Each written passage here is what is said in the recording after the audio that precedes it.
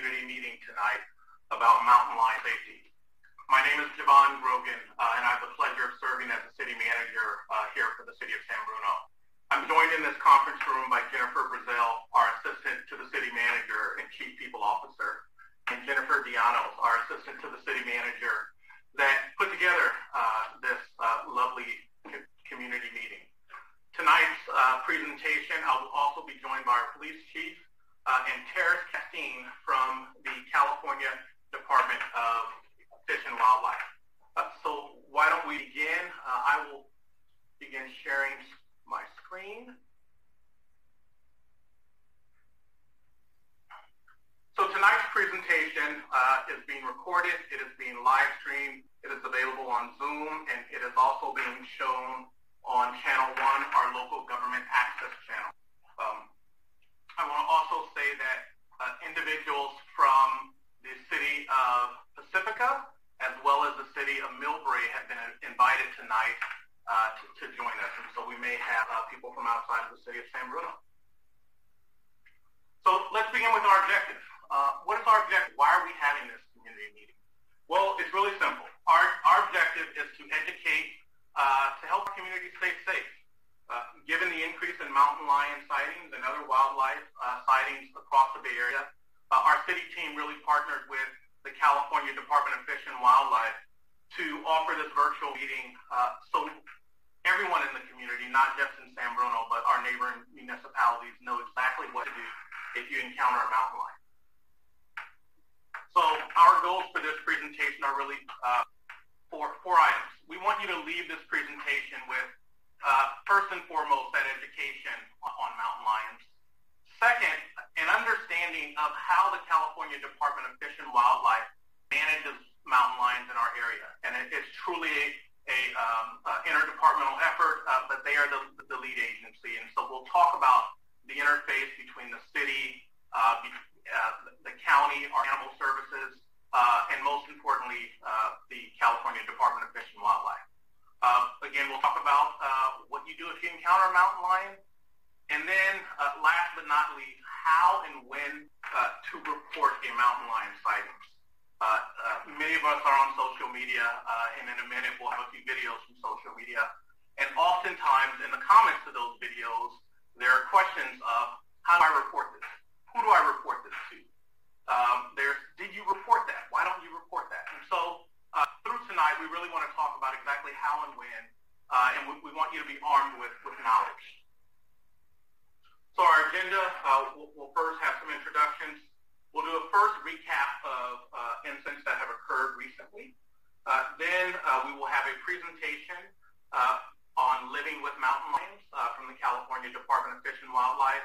And we will again talk about how and when to report. And then we'll have Q&A. And so all of you will be able to raise your hand. That will be moderated by myself and our city clerk. And we'll provide instructions on how to raise your hand if you're on the phone or online via Zoom. So let's begin with welcome. So as I said, Javon Grogan, the city manager. The end of next month will mark 3 years that I've had the pleasure to be the city manager here in San Bruno. And my role, I'm the chief executive officer for the city. I support the entire organization, ensuring that we provide excellent services to the residents of San Bruno and our business community. And I also serve as the chief advisor to the city council and ensure that they receive sound policy analysis. Next, I want to turn it to our police chief, Ryan Johansson, for a quick introduction. Thank you very much, City Manager Grogan. For those of you who don't know me, my name is Ryan Johansson. I currently have the pleasure of serving as the Chief of Police for the City of San Bruno. I have been with the City of San Bruno's Police Department for about 16 years at this point, and I come here by way of the San Diego Police Department prior to that. As the Chief of Police, obviously my primary responsibility is that I'm ultimately accountable for the safety and security of the residents of San Bruno and the people who visit here. However, I am not the person who does that work every day. You have dedicated 49 sworn peace officers, dispatchers, community service officers, all that work at the police department and work day to day to provide that safety. So I'm here as the police contact for the meeting and mostly here to answer questions that might come up in the Q&A. Thank you. Paris, you want to say hi, but I know you have a couple background slides on yourself that we'll save for later. Okay, sure, yeah.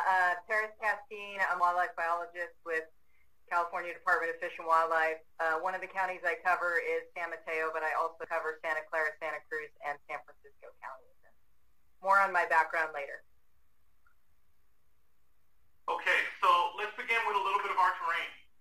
We live in mountain lion habitat. And so we know that just to the west of San Bruno, between us and other communities on the coast, there's the Sweeney Ridge Trail, there's San Francisco watershed lands, as well as the San Andreas Trail, literally thousands of acres of open space right on our western border, as well as pockets of open space within the city of San Bruno. And to some extent, having mountain lion sightings in portions of our community, as I've learned, is normal. And it's something that living in this wildland-urban interface we will experience. But they're also concerning. I'm a resident of the community. I'm a resident in that wildland-urban interface. They're concerning to me. They're concerning to my family. And I know that they're also concerning to a number of members in our community. And so it's a part of where we live, but increasingly we're seeing mountain lion sightings in the more urban parts of our city and down towards El Camino Real. That there have been sightings, not recently in our community, but in other communities around El Camino Real, which is where people typically wouldn't expect to have a mountain lion sightings. And so we'll talk a little bit about that. And so next, let's show a few, well, before we show the images on recent incidents, let's talk about them. So the California Department of Fish and Wildlife to date has responded to 7 instances of mountain lion interactions in urban areas in our region, which is adjacent to the Santa Cruz Mountains over the last year. So 7, and typically there's 1 or 2. And what we also know from social media is that many residents are capturing mountain lion sightings on their social media cameras. And so let's take a look at a few of them. The first one is from San Bruno on April 11th.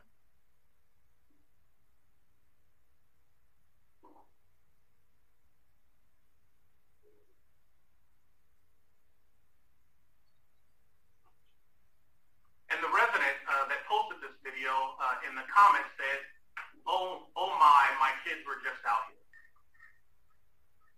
The next one was in Pacifica on April 13th.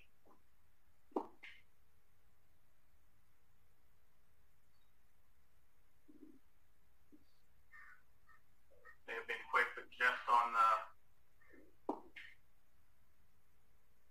middle portion. Pacifica on April 17th.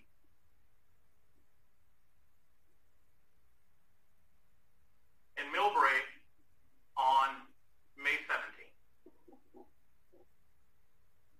So we're showing images not just in San Bruno, but our other neighboring communities, because we know mountain lions do not respect our municipal boundaries.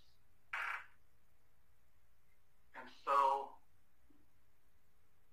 the next incident that we want to talk about that made,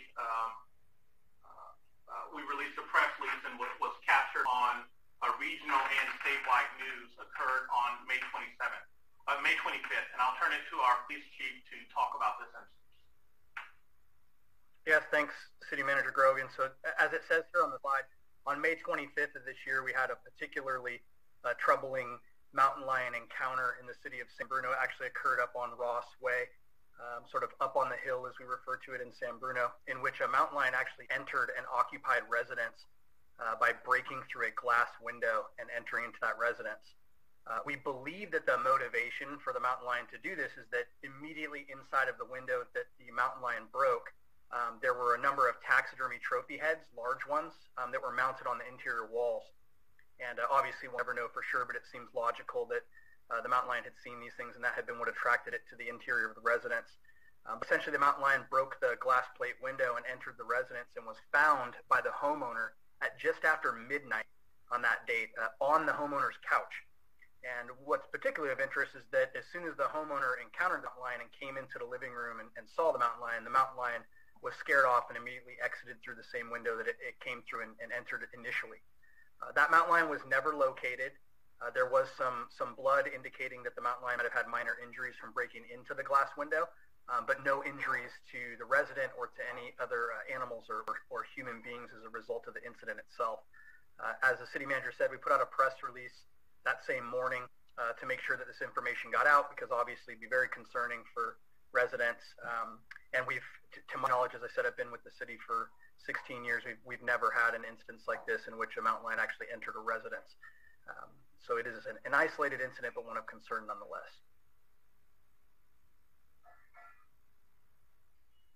Okay. And next we'll begin our presentation by Terrace Castine from the California Department of Fish and Wildlife. Great, thank you so much. We can skip over this slide. So this is just a little bit about the job that I do and how long I've been with the department. 13 years. I've been in this particular job with the department for just over 9 years. I've been a wildlife biologist for 25 years, and I do a number of different job duties. One is the conflict wildlife calls and educating the public on various wildlife interactions and that kind of thing. But I also manage our unstaffed ecological reserves that are about 10,000 acres in the 4 counties I covered, which I mentioned earlier. I also issue depredation permits for game animals that are causing damage. Deal with welfare animals that are injured. What are we going to do with them? Where are we going to take them? How are we going to get them in hand? I also deal with land acquisition and big game management. So I'm doing a lot of things. I'm juggling a lot of stuff, but happy to be here tonight to give some education on mountain lions. I just put our website up here. There's a lot of really great information. We have a whole page on mountain lions with a bunch of links, and so most of the stuff in the presentation that I'm giving tonight is included in our website, along with a bunch of other stuff. So I'd encourage you, if you want to learn more, to go to that website and visit it later. Go ahead.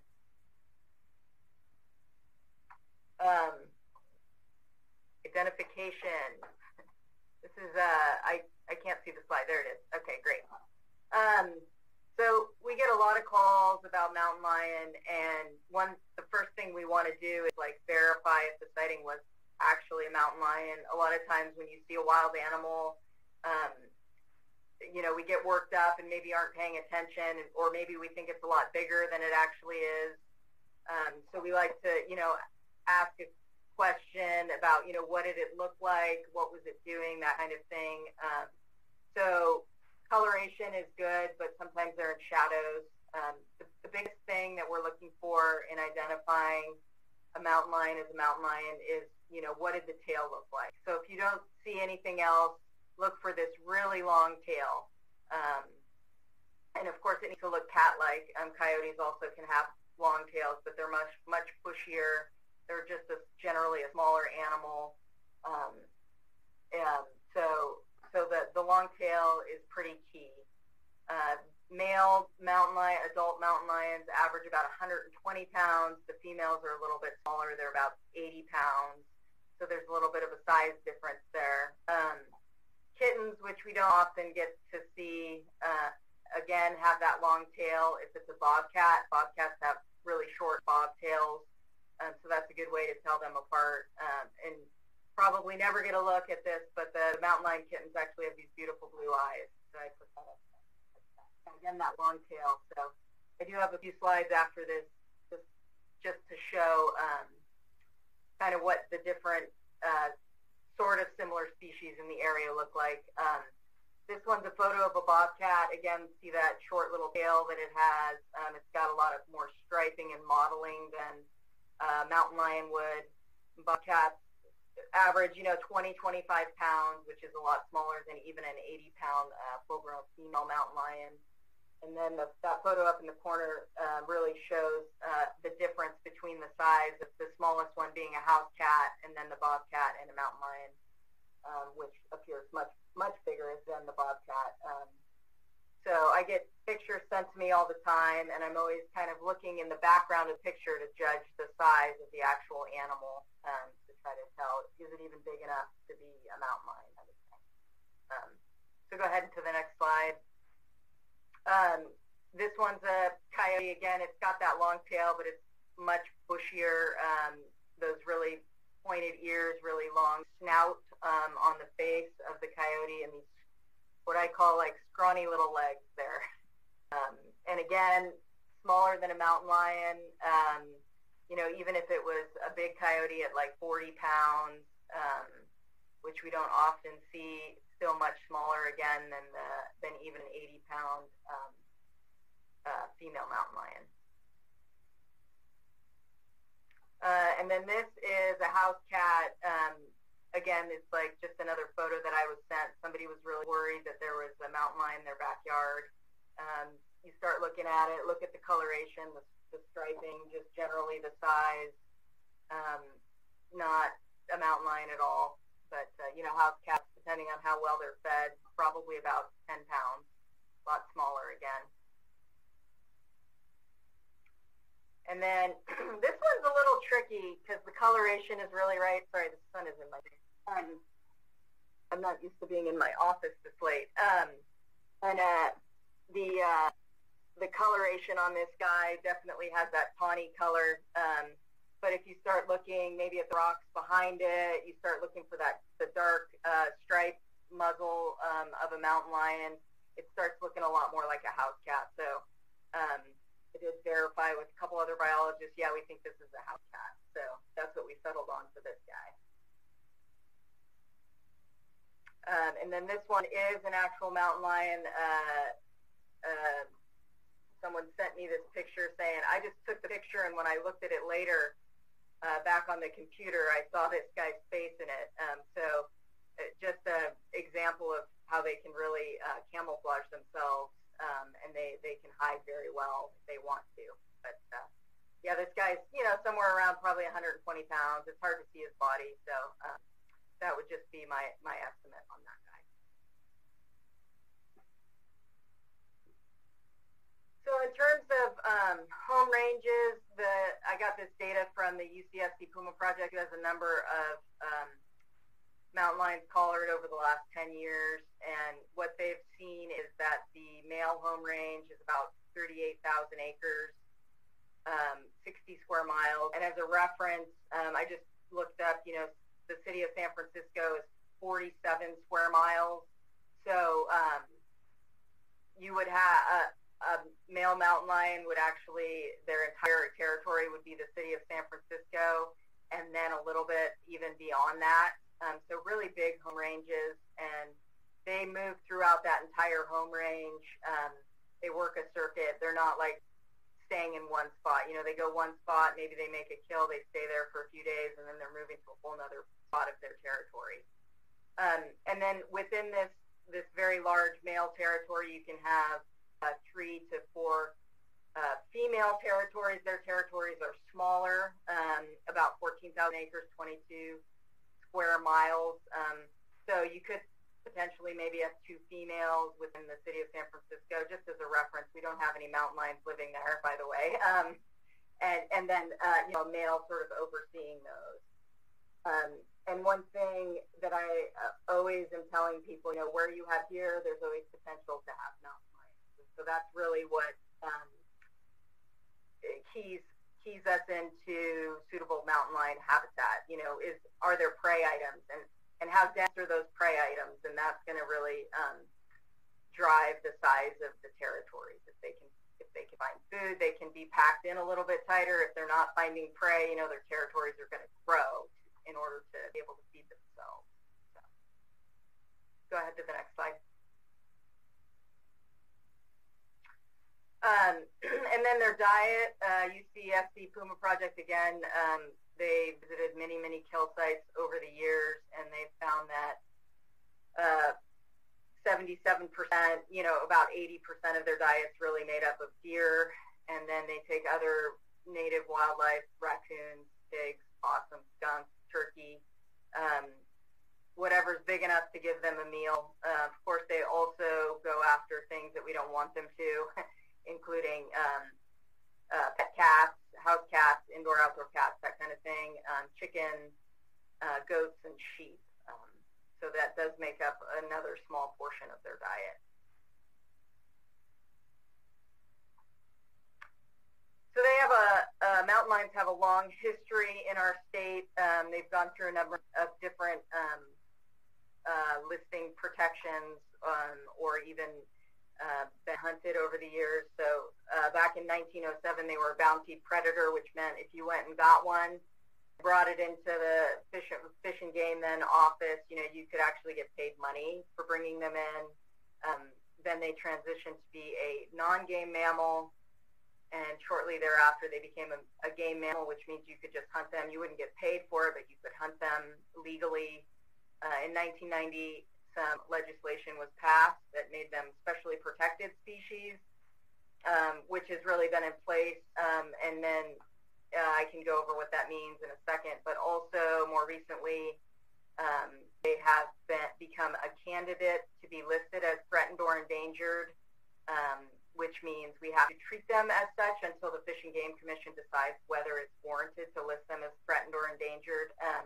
And I would just put the caveat in that this listing as a candidate species has been divided the state up. So we divide them according to evolutionarily significant units. And so part of the state, they won't be listed no matter what, and that's the stuff that's further north. But pretty much everything from San Francisco south has the potential to be listed. And so right now we have to treat them as if they are. So go ahead to the next slide. So the specially protected status is covered under the Fish and Game Code 4800. Anyone that wants to read through code can Google that and easily be able to pull it up. And essentially, it says you can't take them. We have to leave them alone, and that even goes for the department. Under 3 different circumstances, we could legally kill them. That would include if the depredation permit is issued. Depredation permits are issued if a property owner is sustaining damage from a mountain lion, and that's something we go out to verify before we would issue a depredation permit to allow them to do that. If a mountain lion is a public safety issue, which means somebody's been injured by one, certainly we're going to euthanize it. And then to protect the listed bighorn sheep in Southern California, there's some management of mountain lions that's allowed under the Fish and Game Code for that.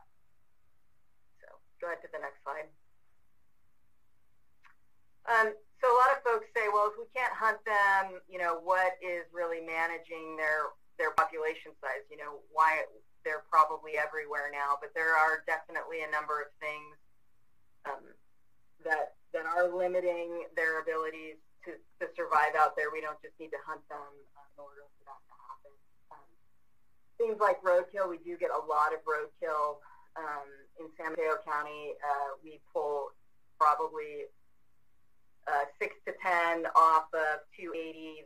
Those are just the ones we find in that Edgewood Park area. They tend to want to cross there for whatever reason, and definitely are getting hit. There's other things, territorial disputes. If there's a dominant male that's maintaining his territory and another younger male comes in, they get in fights, and often one ends up just getting killed from that. There's a lot of infanticide that goes on. Males will come into a den site and kill the babies because they're not sure if those babies are theirs or not. So Puma Project did some work on that, definitely documented that's going on at a fairly high rate. Then as I alluded to before, they're limited by the habitat and prey availability out there. So there's not going to be more lions than there's food available for them. Other things are affecting them. Disease. We had one with mange a few years ago. It didn't make it. And then the depredation permits that I discussed, and also just whatever illegal poaching might be going on out there. So, they're having a hard time regardless of legal hunting or not. So there was a bulletin that came out in 2013 that really categorized for us, like when I get a call, I saw a mountain lion, or what, I had an interaction with a mountain lion. There's 4 different things. We want to plug it into one of these things so then we can figure out what the next step for these guys is. And so the first one is simply a sighting, and a lot of these ring cameras that have been put up are catching these sightings. Most of the ones I get are in the middle of the night. So it's seen by the public. It's not unusual behavior. It may be in a spot that we're not used to seeing it, but if we were all asleep in our beds without the ring camera, we wouldn't know that it even walked by. So sometimes it's, with social media, there might be a little bit of an illusion that there's more roaming around, but it could just be that we're able to capture these ones that are now roaming around in the middle of the night, where before we didn't have cameras up to document that. And then, so if somebody calls me and says, I lost a sheep last night, I woke up and it was dead in the pen, that would be considered a depredation. I would go out, or one of our law enforcement wardens would go out and verify, yes, this was killed by a mountain lion, and then they can decide if they want to get a depredation permit to kill that lion or not. Potential human conflict is if the mountain lion is in a weird place or is acting strangely. This is the call where it's like the mountain lion's in my backyard and it's not leaving, and it's like, 1 o'clock in the afternoon, what should we do? So we would certainly figure out what's going on, respond, and then make a decision on what needs to be done. And I'll go into that more on the next slide. And then the 4th one is public safety, which is, hopefully you're calling 911 first. We're getting, somebody there right, as quickly as possible. That's if somebody's been injured by a mountain lion. So immediate action on that part. So go ahead and go to the next slide. So the potential human conflict is that one that this mountain lion's in a weird place. I don't often get calls where it's acting weird.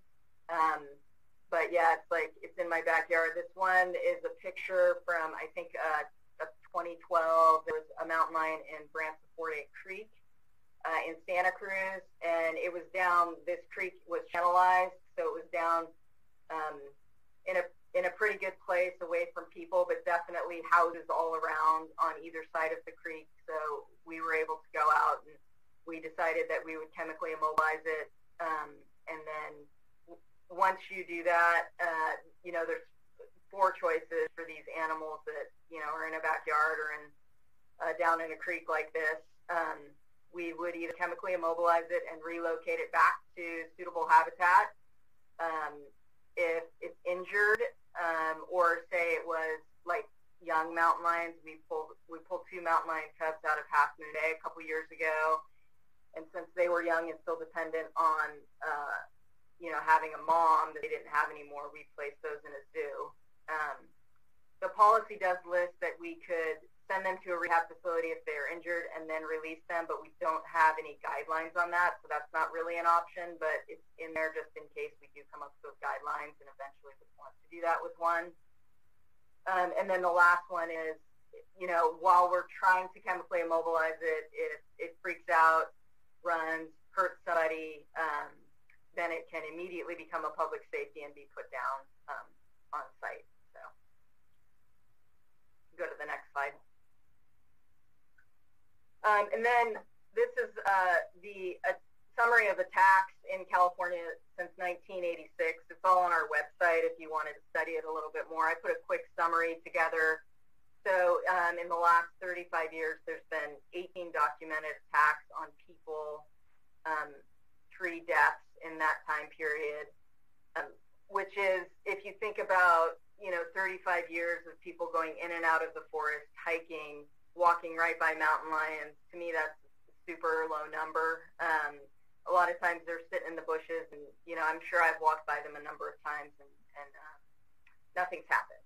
So we like to say that it's more likely to be struck by lightning than to be attacked by a mountain lion. So I pulled some statistics that I found on the NOAA website that documented 14 deaths in that same 35-year time period from being struck by lightning. So just something to keep in mind. I just don't want people, not wanting to go out in open space and enjoy the outdoors because they're concerned about it. Of course, we should be aware of our surroundings, but I think it's super rare that it happens. So, I also put domestic dog attacks up there too. So, again, more likely than probably getting attacked by a mountain lion. So, just some perspective there. So, if you are out and you do encounter a mountain lion, what is it that we would want you to do? Number one, don't run. Stop where you are. Stand tall. Get as big as you can. Get your jacket up above your head. Get your bag up there. If you have your kids with you, have them come over, pick them up. Be loud.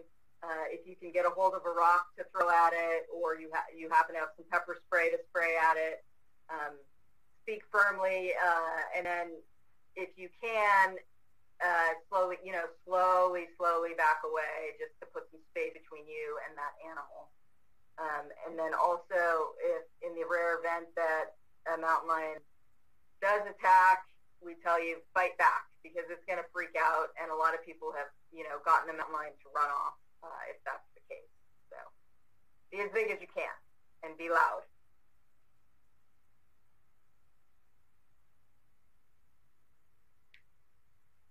And then also, when you're out and about, just be aware of your surroundings. And I don't know about wearing those earbuds. If I'm out and about, I don't want to have earbuds in. I want to be able to hear what's going on and look around. Hiking or biking or jogging in groups is good. Much less likely a mountain lion's going to approach because of that. And then also mountain lions are most active from dusk until dawn. So if you're out jogging and hiking, try to do it a little bit like in the middle of the day, more like. And then also, of course, keep a close eye on your children. Supervise them when they're out in your yard playing. And don't approach a mountain lion. We had one that was hanging out by trails at a park in San Jose, and people are trying to approach it with their selfie stick, take a picture. So let's never approach a mountain lion. It's just not a good idea. Let's give them some space.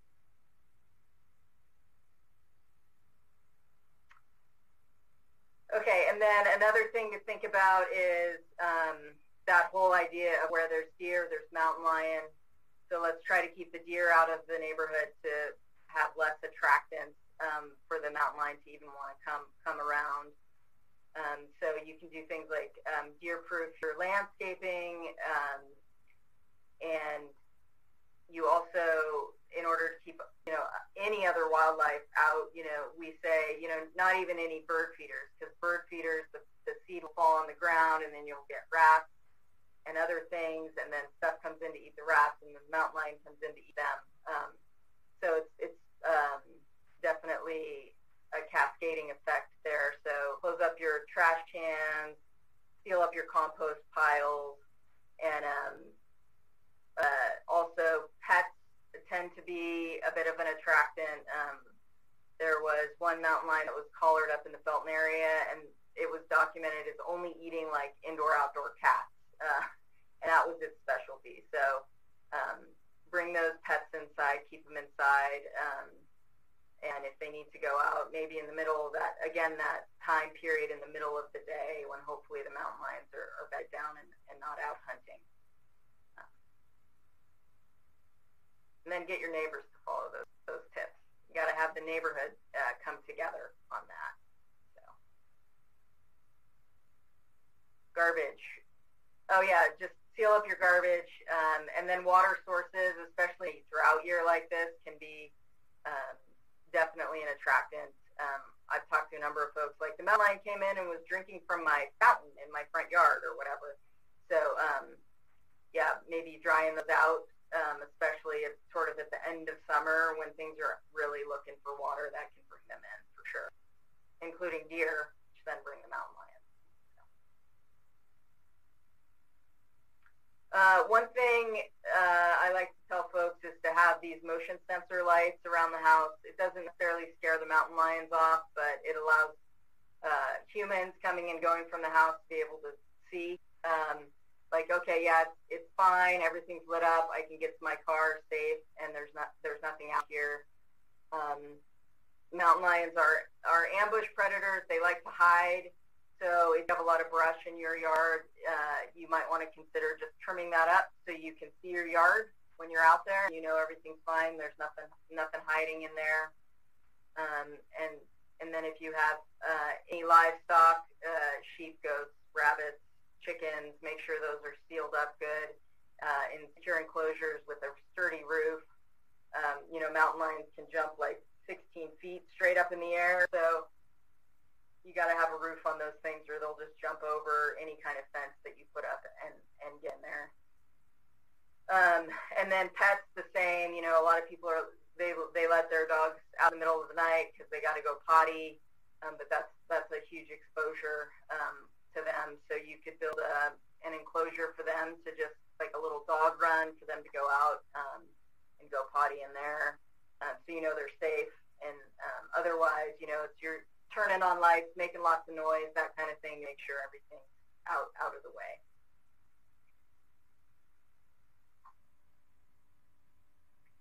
And then lastly, just because so many cats and to a lesser extent dogs do get picked off by mountain lions, just something to understand that if you do have a cat or a dog and you're near adjacent to mountain lion habitat, you could lose it. Of course, you could lose it to something like a coyote as well. But just assuming a little bit of risk, knowing that, yeah, I really like having this indoor-outdoor cat, and I don't really want to lock it up all the time. But knowing that that's a choice that you're making, and that it's possible that it could get preyed upon. And then just thinking, as we talked about in the beginning of this, that San Bruno does have a lot of mountain lion habitat adjacent to it, so things are going to be moving in and out.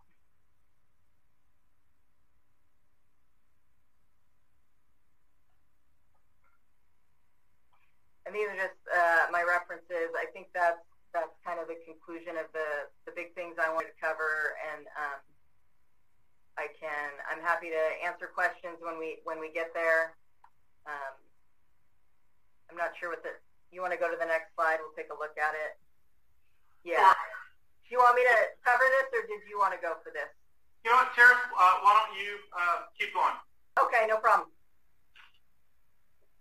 So going back to those four categories that we put these interactions in, if it's simply just a sighting, what are we going to do with that? That's, I was driving along and a mountain lion ran across the road in front of me. If you're in suitable habitat, you're driving on Skyline or something, or you're real close to suitable habitat, maybe your house is near that, we don't necessarily need that to be reported. We can log it in our online database, but there's no real threat to that. We know they're all over the Santa Cruz Mountains. The next category, the depredation category, especially if you're going to want to see about getting a depredation permit, you're going to want to contact, you can contact our office, you can do the online reporting. I think the website's probably on the next slide. So it's an online database. You put your information, it's up there, I guess, yeah, in the corner. And also you can find it if you just go to our main website. If you scroll down, there's a click that you can do for conflict wildlife, and that'll lead you into that to report it. So yeah, we want to know if you're losing goats and sheep. We want to track that stuff. They can move through neighborhoods and that kind of thing. So definitely report those to us. The potential human conflict, it's a little bit of a gray. Like obviously, if it's an an immediate threat, you're just call 911. Don't even think about it. But if it's something like you got it on your Ring camera last night at 2 in the morning, if you call us, there's no way for us to show up. The mountain lion's most likely long gone. Now, if it's still sitting in your backyard, that's more of a 911 call, or you could call our dispatch number. Probably the easiest thing is 911, and they know how to dispatch to our law enforcement to get those things going. And things like the unusual behavior, like it was up walking around during the day, but maybe it's kind of already gone. Those are the things, we want to report on those so we know what's happening. But again, if it's on the move, it's unlikely that we can show up and do anything. But we do want to track, where has it been? Is it continuing these behaviors? Are they escalating? That kind of thing. So we'd want those reported. And then public safety is if somebody's been injured by a mountain lion, call 911 right away. So hopefully that was clear on that. I know the potential human conflict is, some people may think something is a conflict that isn't always necessarily a conflict. And of course, if it's immediate threat, call 911. But otherwise, definitely report it to us. And Terrace, when we talk about in or adjacent to suitable habitat, for San Bruno, when we looked at the map, it's really 280 and west, right? So above Highway 280, which is the most significant mountain lion habitat in our area, correct? Correct, yeah. So if the ones that are getting across 280 and sort of moving around these urban areas, I think it's useful for us to know about those. That would fall under that like unusual location. But if it's gone and we can't show up and do anything, there's not necessarily a reason to call 911, but definitely report it to us.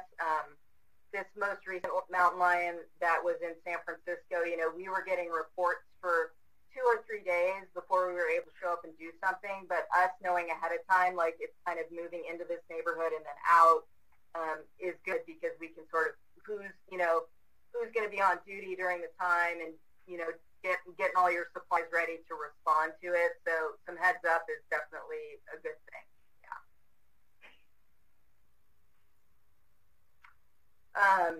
Again, so there's the website for the online reporting database. And then that's really just for these, unusual interactions or unusual locations that they're seeing. For the ones where you're not even sure if it was a mountain lion and it's long gone, you don't need to report those. There's not much follow-up, if any, that we can do on those regardless. And again, I'll just reiterate, if it's an immediate threat, call 911.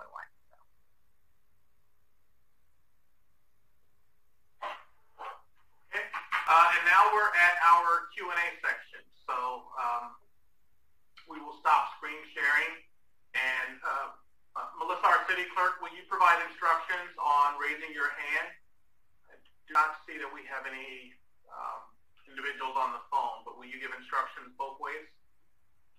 If you are listening in as an attendee, you should see an option on the bottom of your screen to raise your hand. If you're calling in by phone, you can press *9 to raise your hand.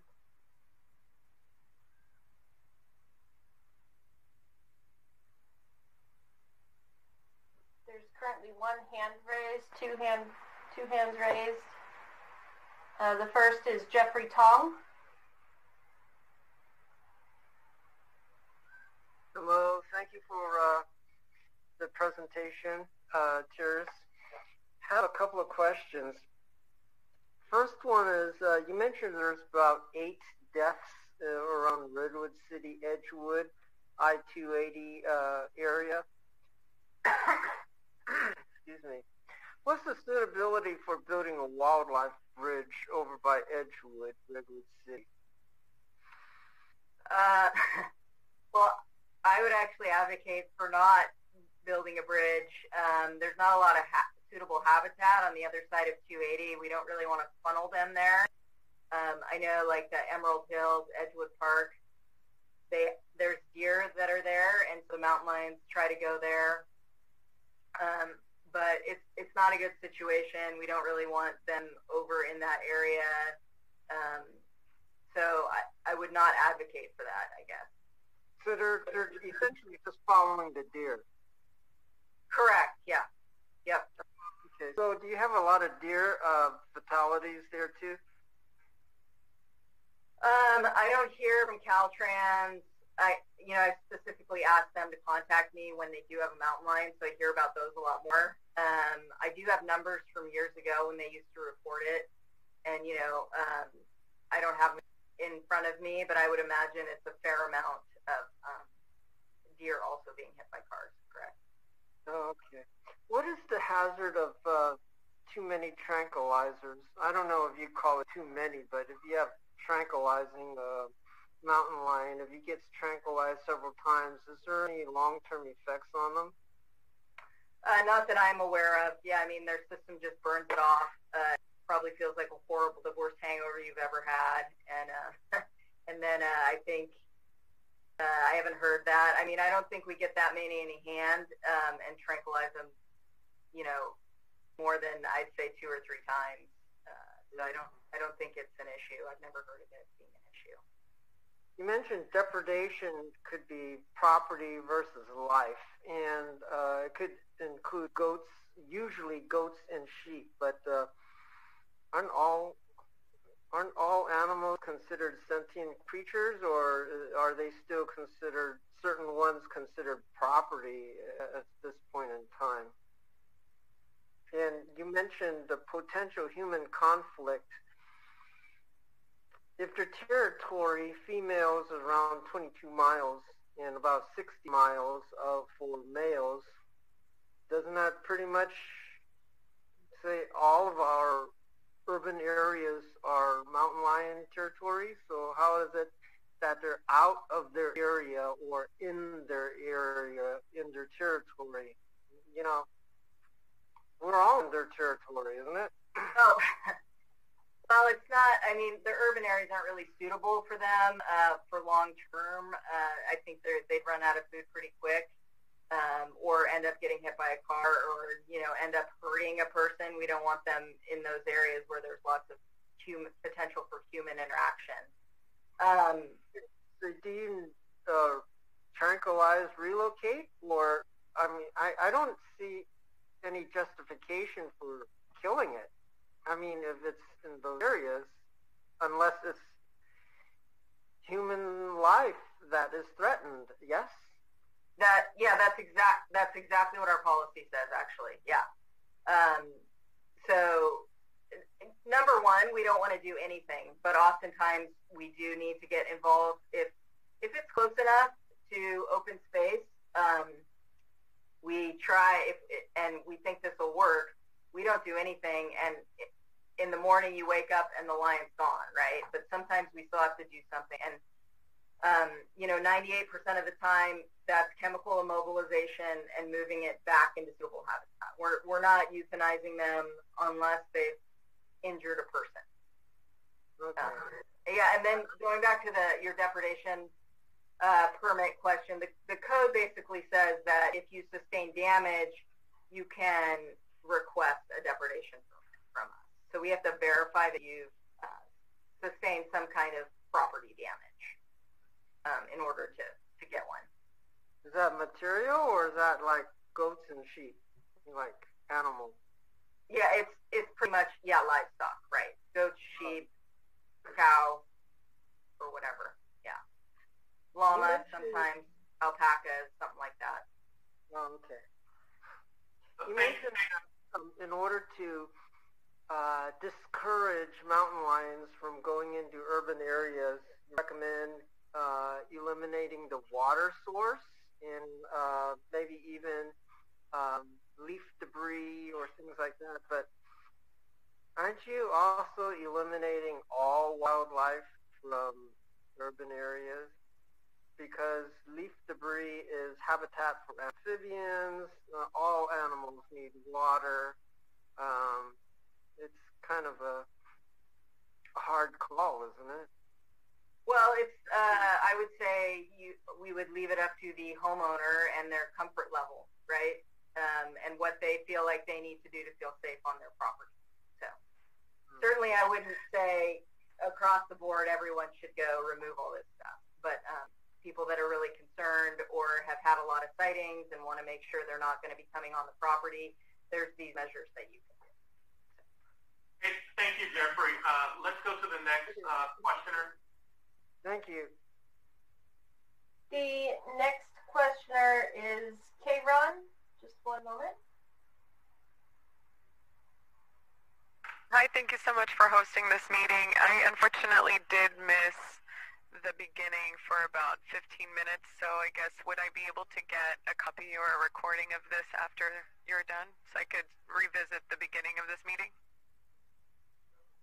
Yeah, so we will post the PowerPoint to the city's homepage, and we will look into sending you a video as soon as possible.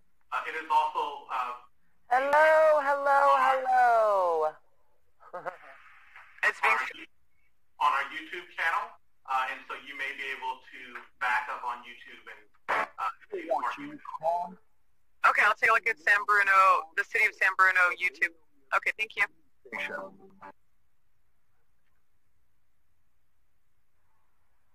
I see no other hands raised. Okay. Last call for questions. Oh, looks like we have resident Malcolm Robinson.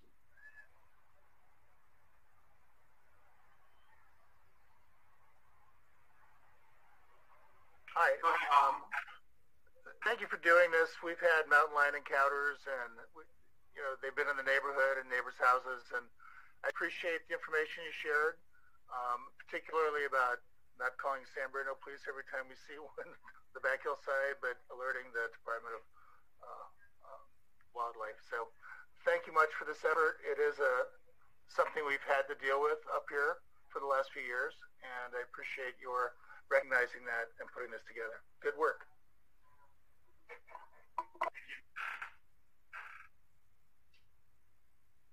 Okay. Well, thank you for everyone that attended. It was our pleasure to put this together. Thank you again to Terrace Castine for partnering with the City of San Bruno on this. And so, last call for questions. If we don't see any more hands, have a good evening. One more hand.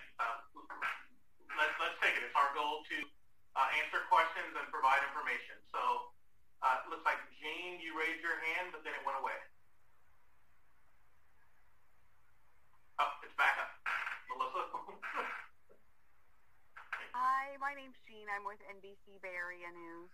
Thanks for taking my question. You said that you've had 7 mountain lion sightings in the last year, I believe, and then you gave us 5 examples. What are the other 2? Sure. So let's clarify that. The 5 examples were 4 videos from the Ring camera network. And then we talked about an incident that was in San Bruno on May 25th. That is, all of those instances are separate from instances that are reported to the California Department of Fish and Wildlife. And so some of them actually may be a part of the 8, but when we showed the sample incidents in our area, that was really the one from San Bruno and the 4 that we located on the Ring camera network. We actually do not know if those instances were reported to Fish and Wildlife. But I'll turn it over to Terrace Castine to talk a little bit more about the incidents that were reported to the California Department of Fish and Wildlife. Sure. I think you were talking about the incidents we were talking where the lion showed up in an urban area and we had to respond to that. So those are the ones that we've been tracking.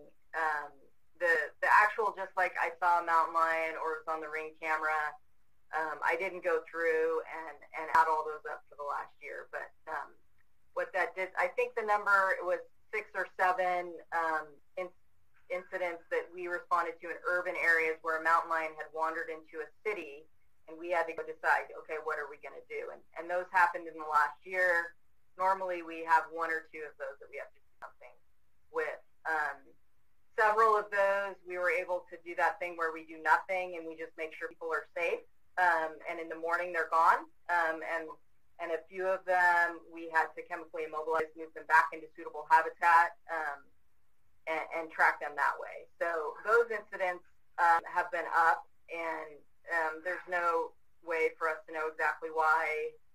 It could be drought related, it could also be fire related, and the habitat loss that we had in the Santa Cruz Mountains. But definitely a lot more this last year coming out of the mountains and into these urban areas and causing us to respond.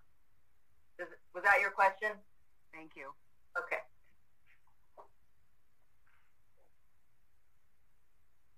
Looks like we have one more question. Again, I'm sorry if I missed this part of the meeting where you might have answered this, but do we have a population count on mountain lions in that immediate area? Have you guys been tracking them at all to know that number for the population of mountain lions? We don't. We are in the middle. We did a study where we went through and collected stats of mountain lions in the Santa Cruz Mountains, and that, along with some caller data we have, we hope to get a population estimate for the Santa Cruz Mountains. That data is still being analyzed. The DNA is still being analyzed by our lab, so we don't have any numbers at this point. At one point, the UCSD Puma project, their study area, they thought probably had about 40 mountain lions in it, but their study area doesn't cover San Bruno Mountain. It's mostly Santa Cruz County and a little bit into San Mateo County. So the stuff further north in the San Bruno area, we're not sure what's going on there as of right now. Thank you.